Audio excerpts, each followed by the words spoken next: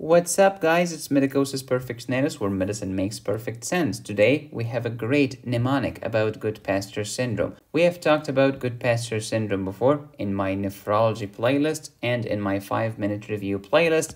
Today is just a mnemonic. As you remember, Goodpasture Syndrome is nephritic. I have autoantibodies against the basement membrane of my alveoli and the basement membrane of my glomeruli, giving me hemoptysis and hematuria, respectively. But first, let's start by answering the question of the previous video. Always remember that disease do not necessarily fit precisely into authoritatively defined pigeonholes. Speaking of pigeons, I asked you 3 questions. Here is question number 1, 2, and 3. We have 3 different patients. First patient, immunosuppressed, exposed to pigeons, and then developed the following: nuchal rigidity, fever, positive Brzezinski sign, and positive Kernig sign. What do you think the answer is? Pause, please, and think about it. The answer is cryptococcal meningitis, caused by the organism Cryptococcus neoformans, which is a fungus. Second patient, pigeon chest, craniotabes, Harrison sulcus, genovarum. This is a child with rickets, usually caused by vitamin D deficiency. I have a video about vitamin D on my channel in my biochemistry playlist. Third patient, pigeon chest, aortic regurgitation, lens subluxation, arachnodactyly. This is Marfan syndrome. Oh, I know Marfan medicosis. It's a problem with collagen. Shut up. It's a problem with elastin. Let's have a quick review. Here's your lovely kidney. Here's the glomerular basement membrane between the endothelium and the epithelium. In cases of Goodpasture syndrome, this glomerular basement membrane is being attacked by nasty autoantibodies. These antibodies are not attacking foreign bodies, they are attacking your own body. Isn't that crazy? Yeah, because it's an autoimmune disease. If you remember the story of immunology, the antigen-presenting cells were presenting the antigen on a tray. What's the name of the tray? MHC, Major Histocompatibility Complex. We have 2 types of these doofuses. Class 1, present in all nucleated cells. Class 2, present on the surface of antigen-presenting cells. Here's the antigen-presenting cell. Here is your lymphocyte. And here's the MHC. MHC class 1 versus class 2. MHC class 1 is made of HLA, A, B, and C. MHC class 2 is made of HLA, D.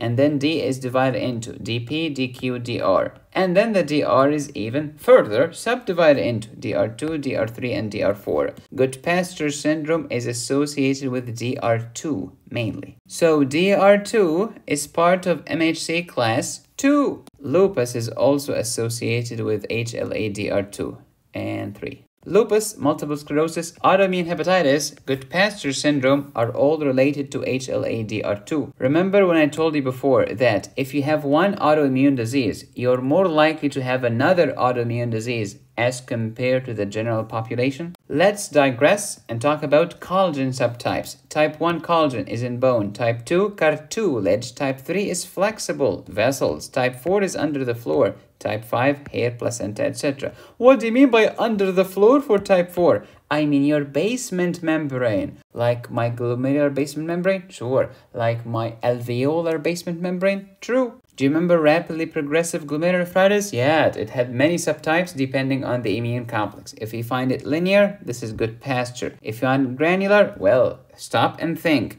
Is it subendothelial deposits? This is diffuse proliferative. Or is it subepithelial, post-streptococcal? Or do you see no immune complexes? In this case, it's probably one of those vasculitides. Do you remember Goodpasture syndrome? Yep, male dominant, HLA-DR2, which is class 2 MHC. The patient has 2 problems, hemoptysis and hematuria, caused by 2 pathologies: antibodies attacking my alveoli versus antibodies attacking my glomeruli. 2 pathologies, 2 symptoms, 2 plus 2 equals 4. Collagen type 4, the one under the floor, is toast. And I will give you 4 methods to try to manage Goodpasture syndrome. Number 1, immunosuppressives. Number 2, plasma exchange or plasmapheresis. Number 3, dialysis. Number 4, kidney transplant. So that's your mnemonic for you. Alright, Goodpasture. Everything is 2. And remember King Tut, the pharaoh. He was a male because Goodpasture is male dominant. Toot 2. Goodpasture has 2 problems associated with HLA-DR2, which is class 2 MHC. You have O2 antibodies that go directly into the basement membrane. The 2 problems are antibodies attacking my alveoli, antibodies attacking my glomeruli. We're talking basement membrane. The problems, hemoptysis and hematuria. 2 plus 2 is 4. Collagen type 4 under the floor is damaged. How can I manage Goodpasture syndrome? 4 methods. 1. Immunosuppressives like glucocorticoids, like cyclophosphamide. 2. I will take the antibodies away from the patient. How? Plasmapheresis or plasma exchange. 3. Dialysis. How? Peritoneal or hemodialysis. 4 is kidney transplant. If you like this video, you will adore my new toxicology course available at medicosisperfectionalis.com. You can download today 11 gigabytes of content. The amount of high-yield facts in this course is gonna make your head spin, but it will not cause tinnitus. That's what aspirin does. Pun, that was a toxicology joke. And you can get a 40% discount towards any course on my website by using promo code TOXIDROME. Thank you for watching. Please subscribe, hit the bell, and click on the join button. You can support me here or here. Go to my website, download my courses. Be safe, stay happy, study hard. This is Medicosis Perfectionalis, where medicine makes perfect sense.